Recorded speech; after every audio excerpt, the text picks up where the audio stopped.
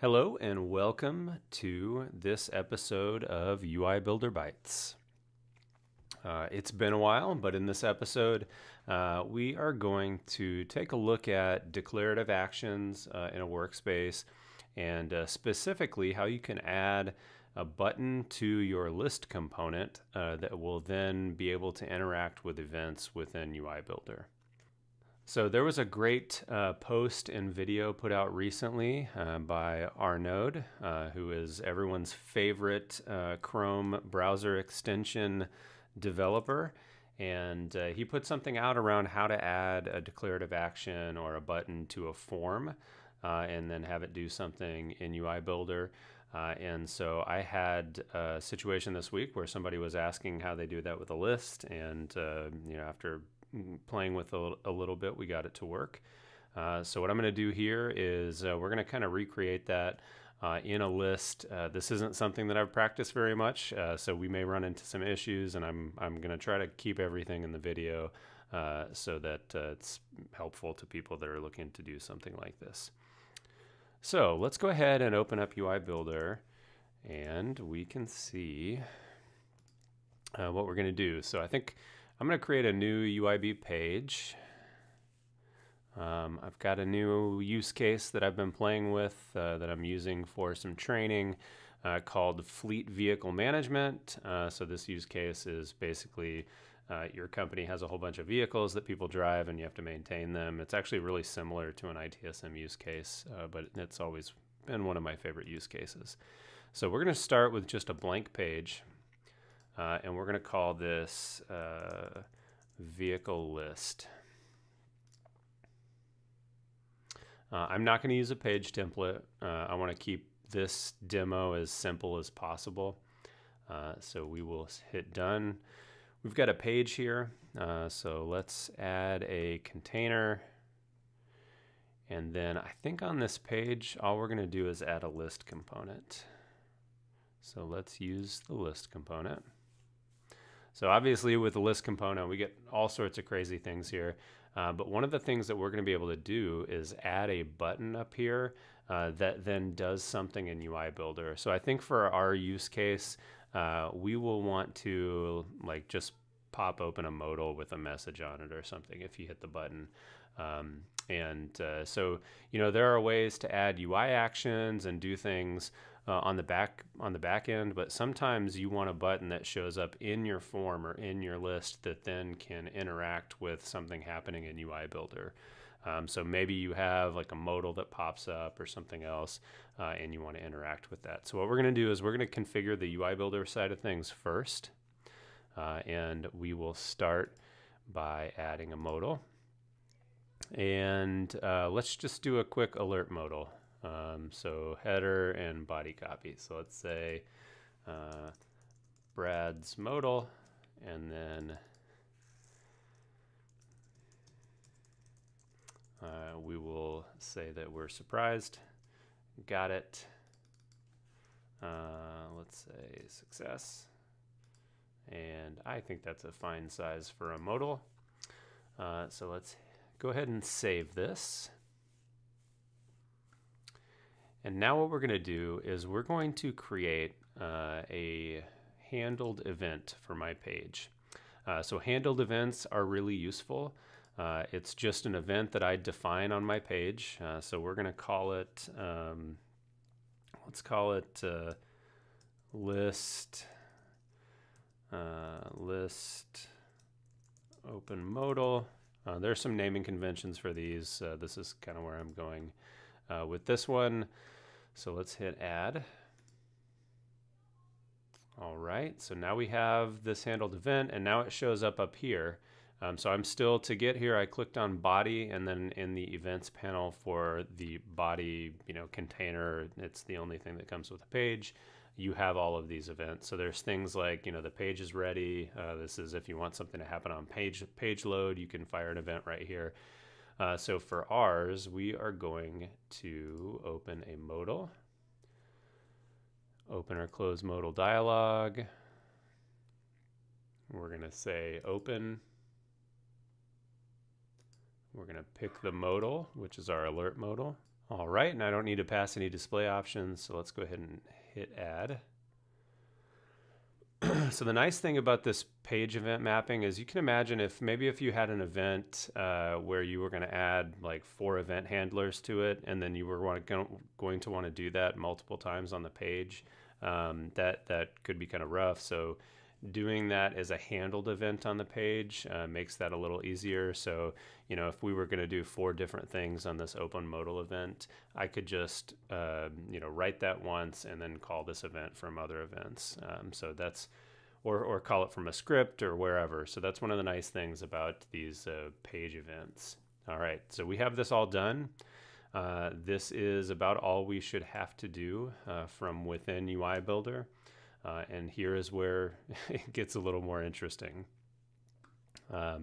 So we're going to click back into the platform side of things.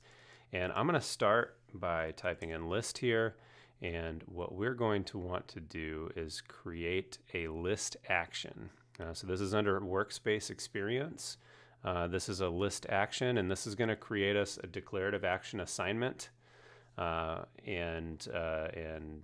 associated with a list. So let's go ahead and hit new.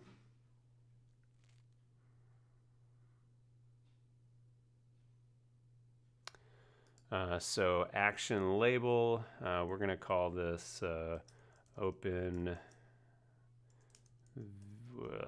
vehicle modal, and then the action name is a lowercase dash naming convention, so that's what you should be following. We're going to make this a UX client action, UXF client action, and then we are going to create a new client action for that. The key is going to be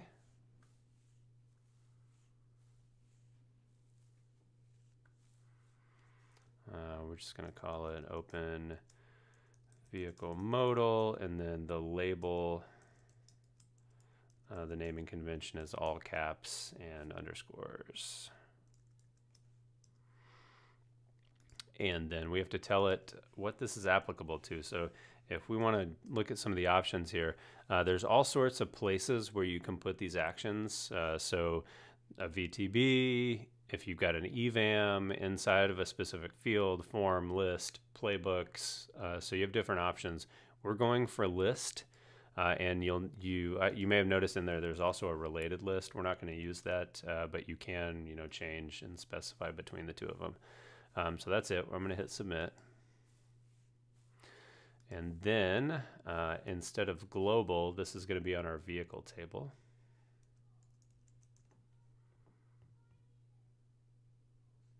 Which is this one. I don't think we need any of this other stuff. So I'm going to hit submit. We're going to go UX action config. I'm just going to go to the table name here. All right. So what we're going to do here is we're going to create a new action config. And so what this action config do, this is a thing that you don't have to do every time. You just have to do this one time per experience. So we're going to call this fleet vehicle management config. I'm going to save it. And then what you do have to do for every action is that you then have to link your action to a config. And you're going to do that through list actions here. So this is a many-to-many. And so this is my action configuration. And then we remember we created that declarative action assignment, and open vehicle modal is what we called that. So I'm going to hit submit, and we got our list action here. It also showed up in our declarative action assignments list. This will show basically all of the different actions in one list. And then the other thing I need to do is grab the sysid of this actions configuration. This is, again, a thing you will only have to do once. And then I'm going to find my experience record. So my fleet vehicle management experience record is right here. And then it actually comes with an action config ID UX page property, but I have to give it, since I created a new one, I have to give it the right sys ID. So what I like to do is say, are they different? They are different. So let's get rid of that one.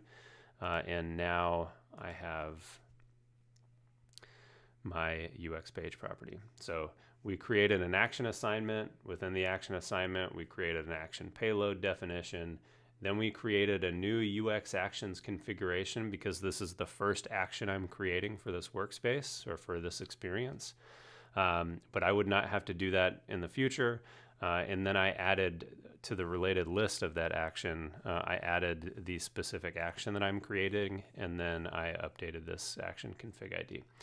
So that's not a thing that you have to do. Again, this will be embedded in a community article, and we'll have the steps in there. But yeah, so that's the action config. So let's go ahead and pause here and go back and refresh. See if my button shows up on the list. What if we open it here? What? Oh, this is why it doesn't. All right. You know what? I added this list and I did not configure it. So we're gonna, this is Brad working real time figuring things out. So we're gonna make that vehicle, and then the title is gonna be all vehicles. And look at that, when we changed the table, our button did show up here. So I'm gonna save.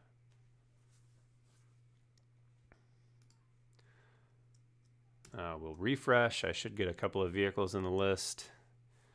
And then I have my button. It's not going to do anything yet because I haven't really told it what to do, what I want it to do. So what I want it to do is I want that button, when it gets clicked, I want it to fire this event, this list open modal event. So I'm going to grab the name of that event. And then we're going to do kind of our last thing here, which is to do the add-on event mapping.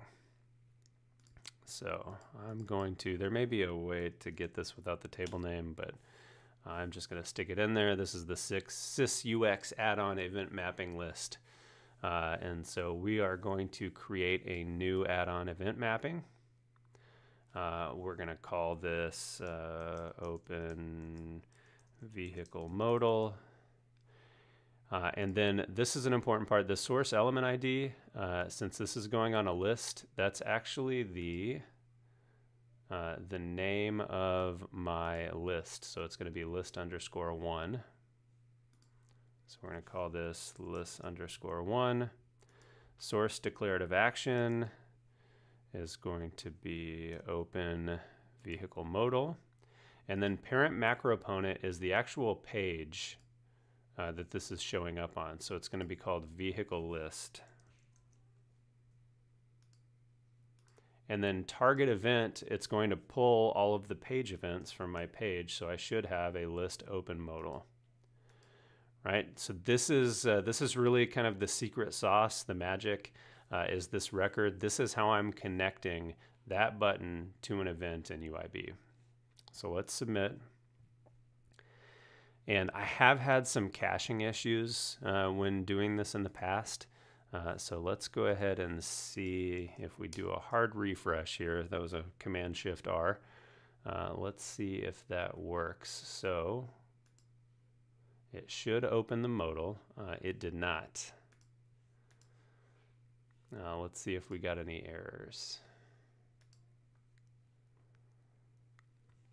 No, those look like normal things. So what I'm going to do here is I'm going to actually run a cache.do because sometimes I have found that helps. All right, so I cleared my cache, I logged out and logged back in. And let's see if this is going to work.